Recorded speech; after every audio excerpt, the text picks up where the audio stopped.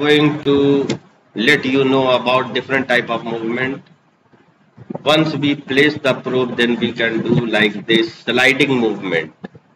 Sliding movement is very necessary to check vascular anatomy.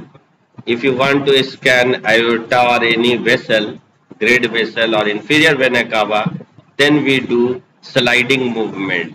Usually there are four different type of movements which today I will discuss. So now this is rocking movement. As you know that there is a type of chair known as rocking chair, and this is curvilinear probe. So rocking movement is only rocking movement can be easily done on this probe.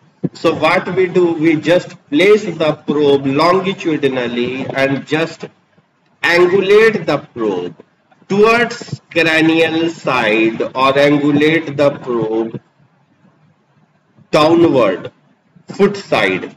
So once if I am doing rocking movement, so my probe is at one side, but we can take deep image of any another side.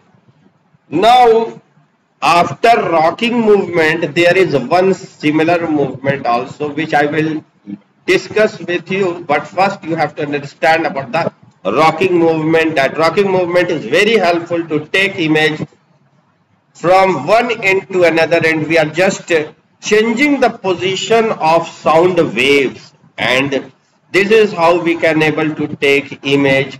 We are not changing our hand. Now next movement is the tilting movement, which is quite similar like rocking movement, but in tilting movement what we do, we place probe transversely, and when we will place probe transversely, we will either tilt the probe cranially or caudally. This is another technique. When we do subcostal scan of the liver, we usually do tilting movement to visualize whole liver.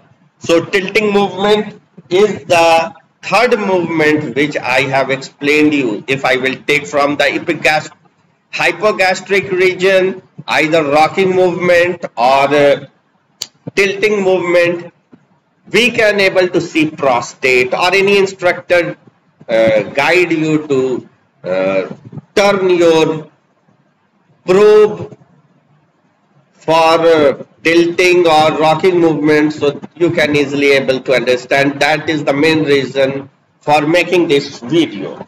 Another movement is the rotating movement. We are not changing our hand, just we are doing rotating movement. Rotating movement is very helpful for the assessment of any vessel. If we are taking transverse section of any blood vessel or any organ image, and when we rotate our probe longitudinally from the same side, we can able to assess the organ longitudinally also. Hope you will able to understand the tilting, rocking, sliding and rotating movement. Okay, thank you. This is rocking movement, and dhanyavad. Okay, dhanyavad.